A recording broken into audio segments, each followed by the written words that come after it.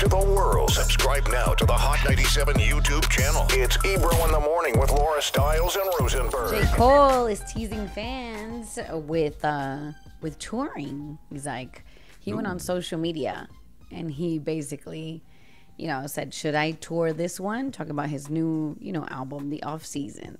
So let's see, man. I mean, I have a feeling he is going to definitely go on tour with it.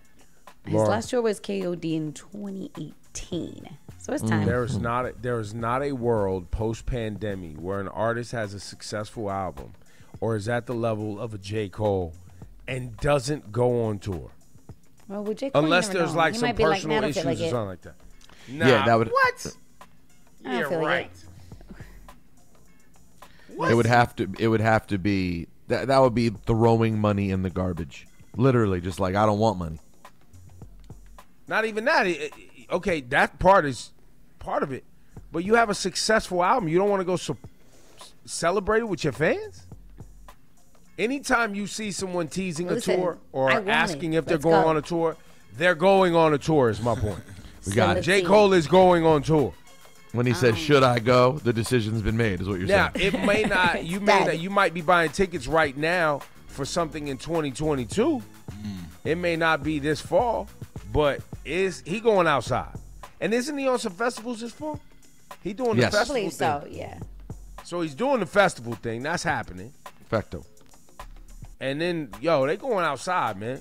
In other news, Trick Daddy was trending on Twitter because he was on the app Clubhouse talking about Beyonce can't sing. He's coming for Beyonce and coming for Jay-Z. Check out this audio. You go back and you do the history of record. Beyonce for her because she see money. Beyonce ain't trying to give back the music and none of that. Beyonce don't write music and Betty can sing her. So Beyonce can't sing. Okay. I don't like Beyonce. Okay. She definitely can't sing. I don't know why they be thinking she can sing. They just I watched my godmama train Beyonce give her vocal lessons all her career, man. Beyonce can't sing. All she do is holler. Listen, Beyonce, she can sing, but she not roll like that.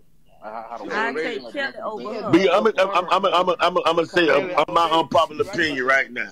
Beyonce is to R&B what Jay-Z is to New York. That's why they together. Jay-Z ain't never won the greatest rapper alive.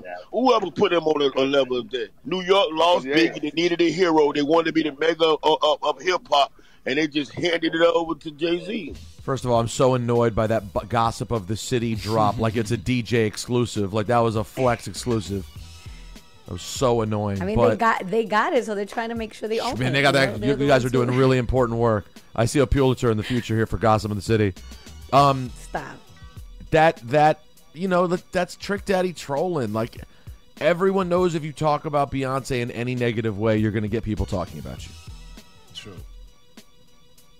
I mean, what did it even mean? She is what Jay-Z is to New York. That is the weirdest comparison I've ever heard. I'm very confused by this. I'm very confused. Like, listen, if you want to have a separate conversation about is Jay-Z really the GOAT or did he only get the slot because Big passed? People have had that conversation ad nauseum for years and years. Tying it into some comparison to Beyonce is a super duper reach.